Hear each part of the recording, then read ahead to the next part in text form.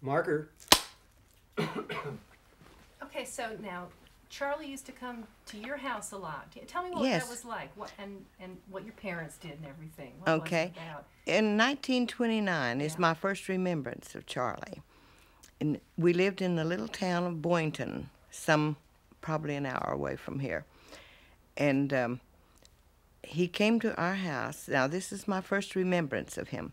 He came to our house, and Mother was telling him about a family that lived out the edge of town whose children didn't go to school because they didn't have any shoes. So he said, well, we'll fix that. I'll just go out there and give them some money. Mother said, well, if you're going to go, let's get them some groceries. So she gave me a grocery list and said, Ruth can show you the way. We went to a nearby grocery store that was run by a neighbor of ours. And we went over to the store. Charlie drove me over there. He stayed in the car, left the motor running, and obviously he would, Now, as I look back, I went in the grocery store with a list and asked the man to fill it. He put it in a basket, which I think was probably about a half-bushel basket. My memory wants to say it was a bushel, but I'm sure it was a half-bushel. He took it out to the car, tipped his hat to Charlie, and Charlie did the same to him, gave him a signal of hi, and put the groceries in the back seat. I crawled in there and showed Charlie how to go out to their farmhouse, because my mother and Dad often played cards with these people, and I knew how to go. So when we got out there, these people have this farmhouse, with a long front porch and some small pillars, big steps going up. And so Charlie gets out of the car, leaves his car running yet. He gets out of the car and puts the basket of groceries on the porch. And then he gave me a bill and put it in my hand, and he said, Dink. I was tiny then, he called me Dinky. But he said, Dink, give this man this bill and tell him to buy his children some shoes. I never did look at the bill. I wish I had, so I'd know how much it was, what denomination.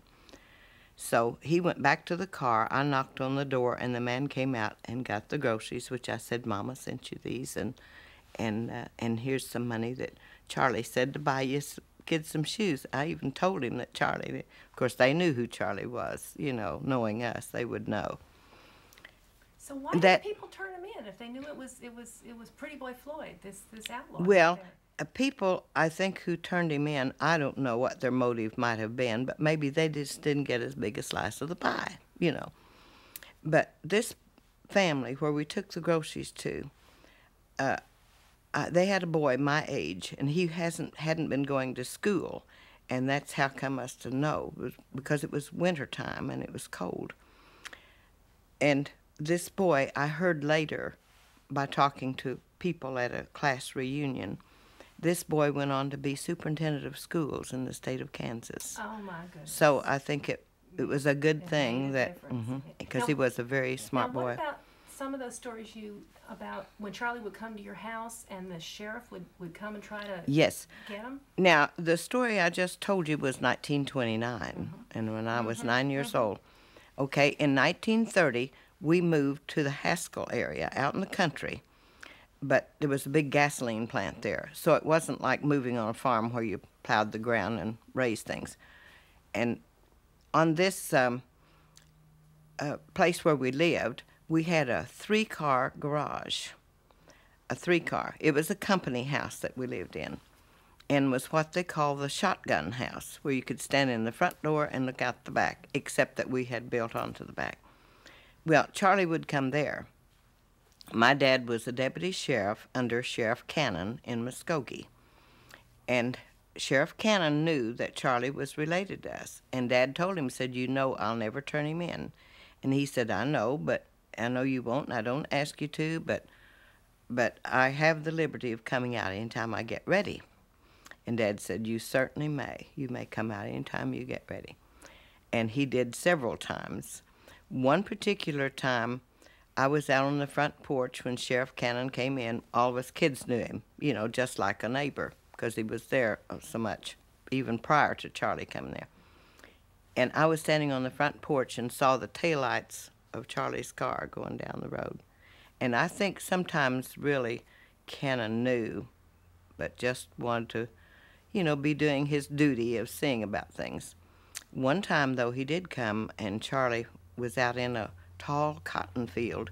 There were some black people who lived by us, very fine black people, and very friendly with the family.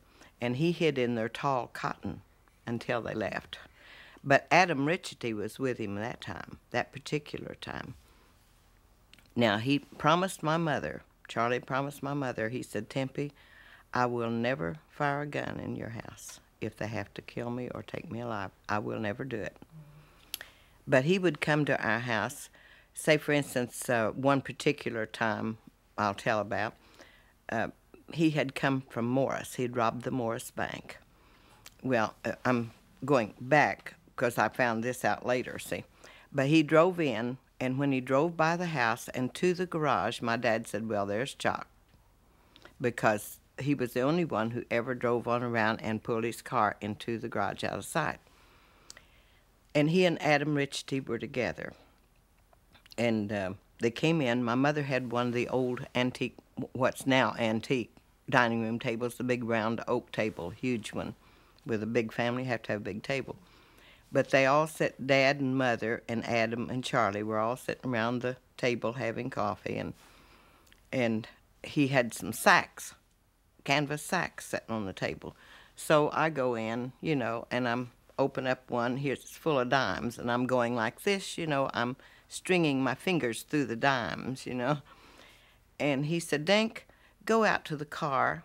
I've left you and Frankie, my next younger sister, I've left you and Frankie some money in the car. You can have all the money you can find. So, of course, this was a ritual with us when he came. But he would take money and throw it all through the car, and we'd gather it up, and that was all ours. And, of course, what they wanted to do was get rid of us kids so they could all talk about what he had been doing. But in Mike Wallace's book, he has a picture of my dad with Charlie. Mm-hmm. I took that picture. Now, that was just before Charlie went to Ohio.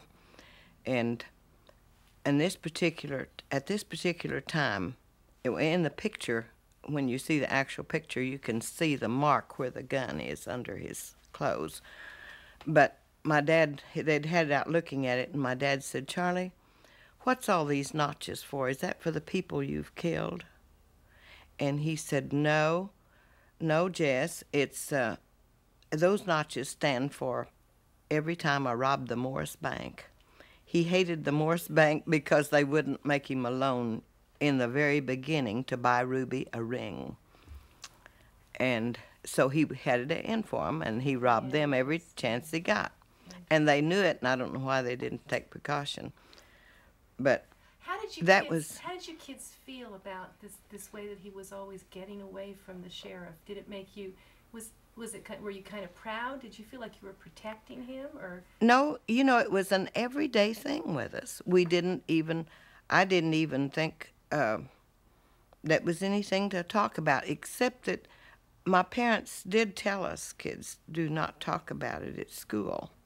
Do not tell the children that Charlie's here. Mm-hmm. We think a neighbor up the street may have turned us in at one time, but why, we didn't know, because he never bothered them. Mm-hmm. And no, we really, personally anyway, I had no particular feeling one way or another. I didn't think, well, now, Charlie, you shouldn't come here, you're putting our family in danger. I don't know, maybe I was too naive at the time, but I was still a rather serious person at that young age, more serious than a lot of kids are, at that age. Did you hear stories about other folks who maybe weren't family who would help hide him out? Did you hear those stories? Oh, yes. And we often kept Jackie, or Dempsey is his real name, we often kept Jackie while Ruby would go with him. And sometimes... Can you just say that again and make it a little clearer about we kept Jackie while Ruby would go see Charles? Okay. Yeah. When we lived there in the long house, sometimes Ruby would come and she would be there with Jackie before Charlie ever got there. And then when Charlie got ready to leave, he'd take Ruby with him, and we kept Jackie there, see.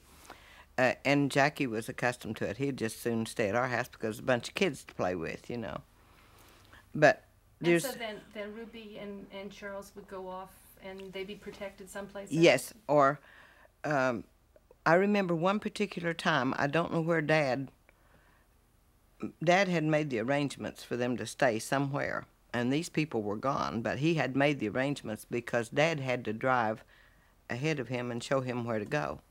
I recall that, but that's all I remember about that. I mean, I wasn't made aware of it. It isn't a matter of remembering, it's just I wasn't made aware of it. One particular... You know what, we're just going to run out of film. You are like... We cutting? We're changing to new camera roll 312-7. Oh, the last one. No, the last camera roll was 312-7. New camera roll is 312-8.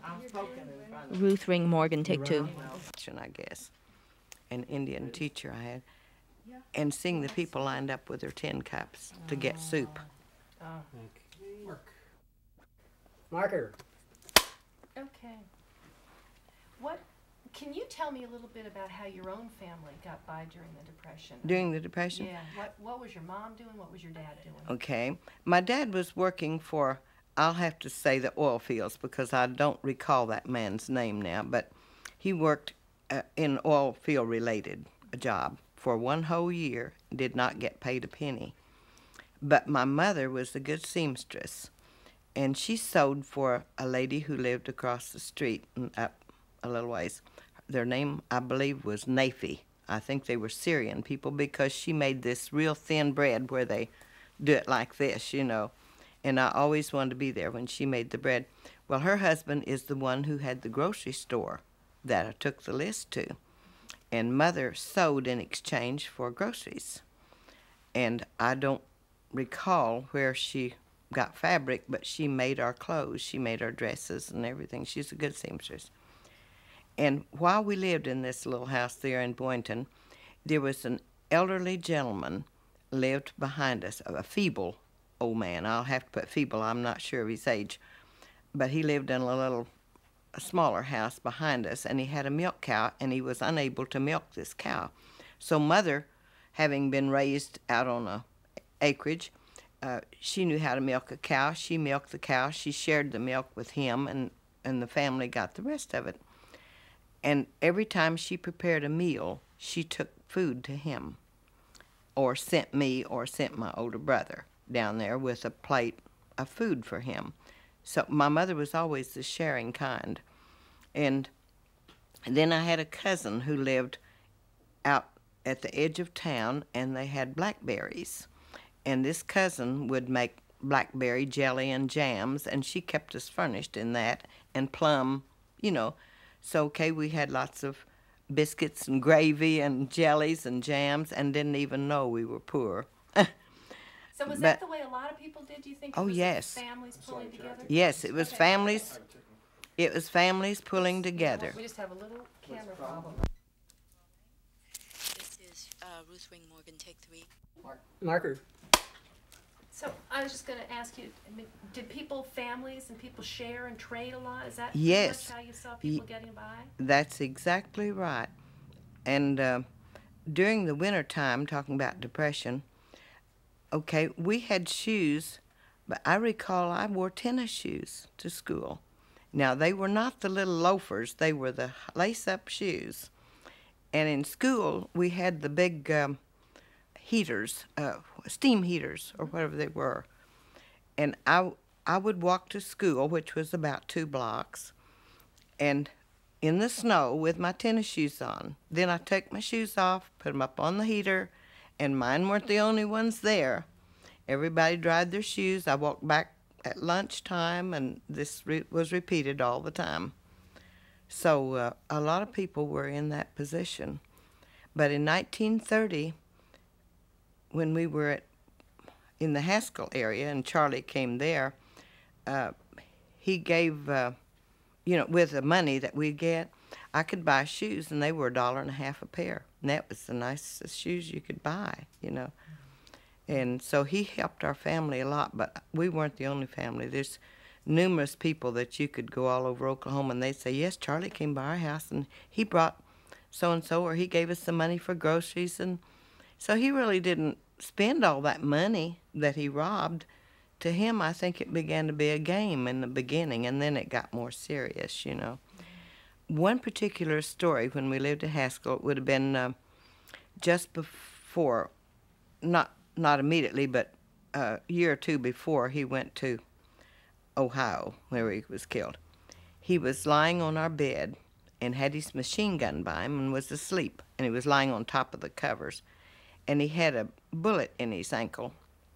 His ankle was kind of swollen. Mother had been putting something on it, and she did call the doctor, and our doctor came out and saw after him. The details on that I don't recall, but he was lying on the bed, and I just wanted to touch that gun so bad. And I reached over and just barely put my fingers on it, and he shot up like a bullet. And he said, Dink, don't ever do that when Uncle Charlie's asleep. You wait. When we go down to the farm, my dad owned a farm down by McAllister. When we go down to the farm, I'll let you shoot that gun, but we'll have to hold it for you. And I did. I got to shoot that machine gun. But those were just little stories, you know, in between. And why do you think he became a bank robber? Well, he wanted some money because Ruby was dating an Indian guy. And he wanted Ruby. He didn't want Ruby to marry this Indian guy. You know, he wanted her to marry her himself. Had he had a hard time making money working? Had he tried? Do you know stories about that? No, I really don't. And I'm sure I've heard them. Mm-hmm. I'm sure my dad, you know, has told them. In fact, I remember them talking about it, but I don't recall, even after in my older age, because by then he was gone. It was old hat, and I didn't register a lot of this stuff. My mind was already preoccupied with other things. Did you ever think of him as a kind of a Robin Hood? Did you ever think about him that way? Not really, but he was, in a way. In a sense, he was. But I can tell you one thing. He loved his family, and he loved Jackie. And that was the height of his glory, was to get to come there, and that and baking apple pies. And one story about the apple pie thing, when we lived in the long shotgun house, on the end where they'd built this room on, and it had a canvas cover around it, like a covered back porch. That was the kitchen. And Charlie was out there and making pies, you know, and everything, and he made a pie for my sister to take to the pie supper.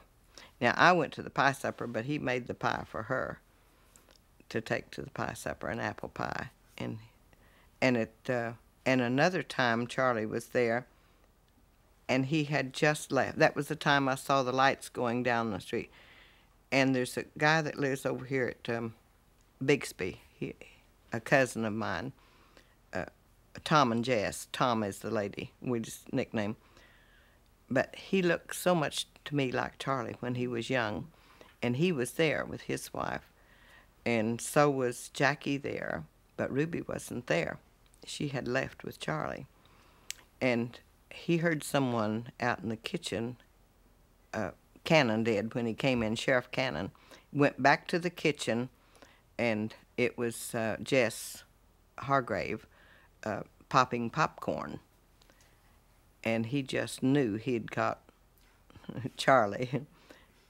But there are lots of little stories like that as they come to mind. Mm-hmm. Did you, something that you mentioned, and I know I read about it in Mike Wallace's book too, was that Ruby and Dempsey sometimes went to theaters and spoke about Pretty Boy Floyd. Did you ever see that? What was that yes. Like? What did they do? Well, she was advocating, well, they had been in Dallas, I believe it was, and Jackie had been baptized there or whatever.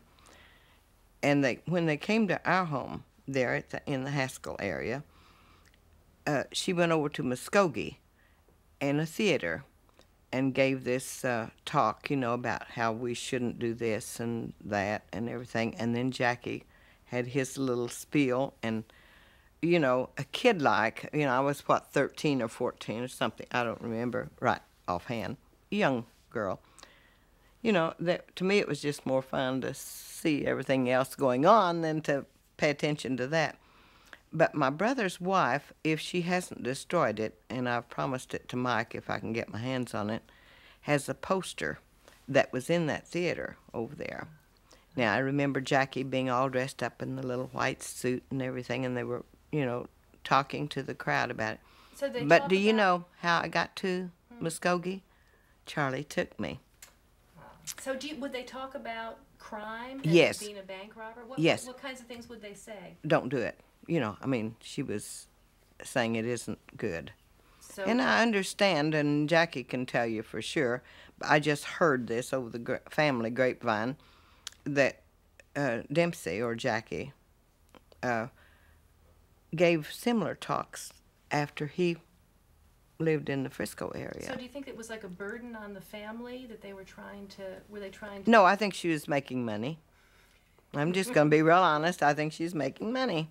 And she was making money.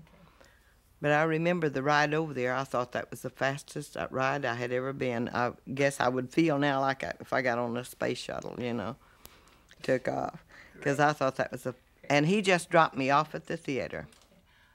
This is great. I wanted to know if... Yeah. First, Ruth Ring Morgan, take 4. Marker. Okay, now just kind of in a short version, can you tell me about how your mom wanted you, Charlie, to go get this groceries for the family? What happened? oh, yes. Well, of course, he was in the house, and he'd come in and sat down. I didn't tell you this before, but he'd come in and sit down, and Mother served him biscuits and jelly and coffee, and they just got talking about this, and Mother said, well, this family out there really needs some help. You know, their kids don't even have shoes to go to school. And he said, well, let's get some groceries, or Mother said that. They agreed together they were going to get groceries, so Mother said, well, Ruth knows the way, and she had smaller children, see. So Ruth knows the way, she can go with you. Now, Mother trusted me to go with Charlie, see, even though he was a wanted person. So she knew that he would see that I was safe. And so she wrote me out a grocery list, and I didn't fill it. I took it in and asked the grocer that Mama said to fill this, you know, we want these groceries. He filled the thing, took it out to the car. Oh, oops. Yes, the end of the sound roll.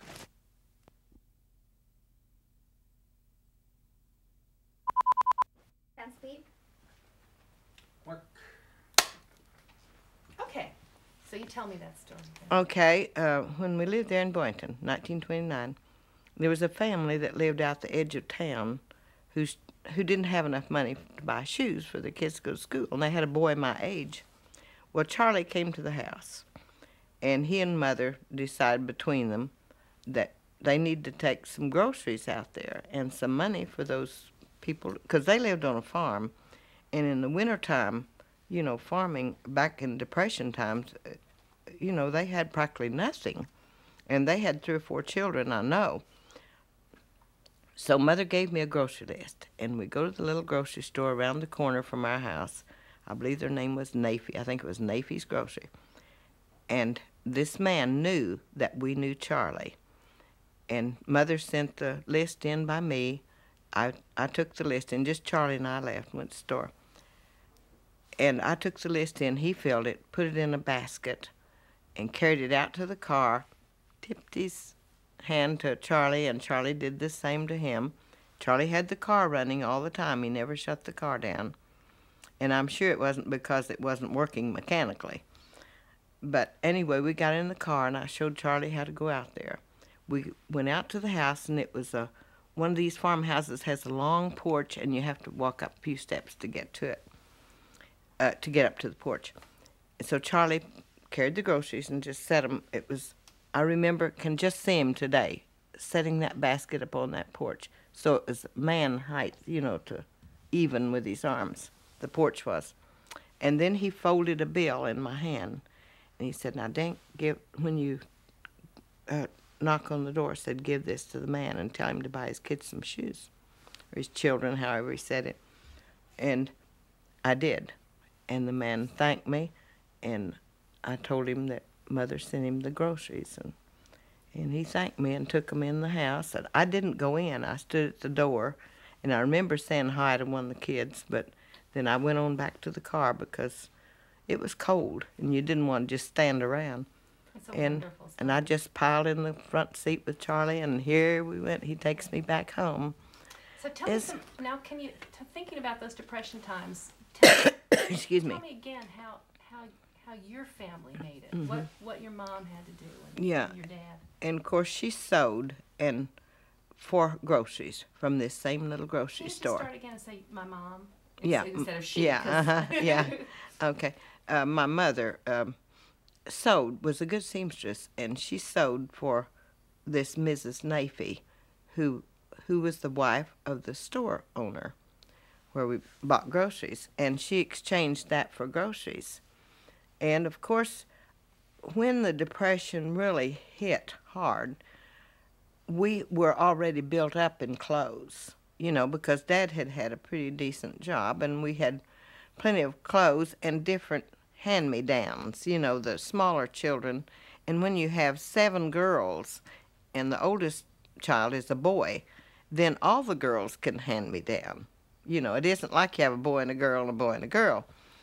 So we made it fine on clothing. And then I had a cousin who lived at the edge of town, and she and her family all had blackberries and plums and things like that, and they weren't hurting for money. They were cattle raisers and probably rustlers, too, if the truth were known.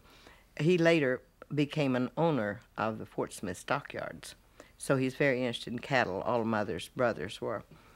And she would make this jelly and stuff and bring over. And once in a while, when they'd butcher a hog, a pig, whatever you want to call it, they would bring over meats like that.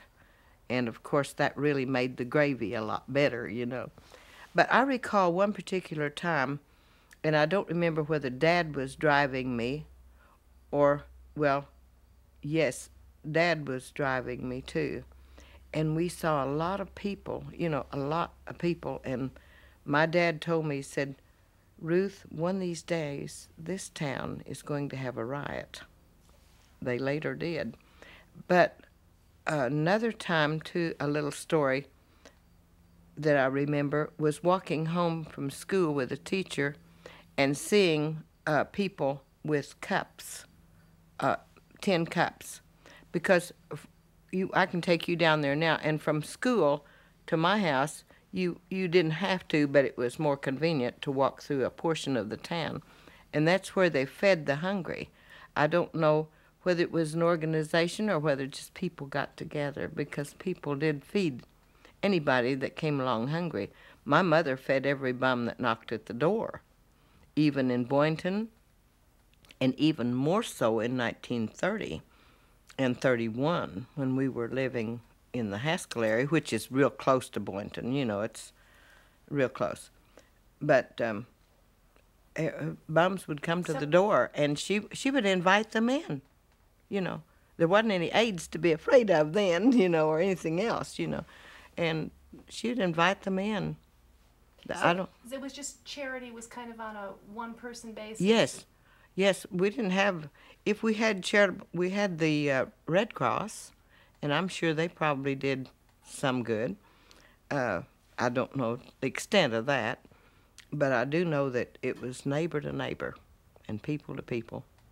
We lived in the country in the Haskell area in the 1930s, and even though you're not on a farm per se, where you plow the fields and raise things, my mother and Dad always had a garden, and they were managers, and I just thank the good Lord in heaven because my mother taught me how to manage. I may not have a lot, but I'm living, and you can't take a penny of it with you when you go. And she's taught me those things and said you can be anything you want to be if you want to be it bad enough. That's wonderful. So, Okay.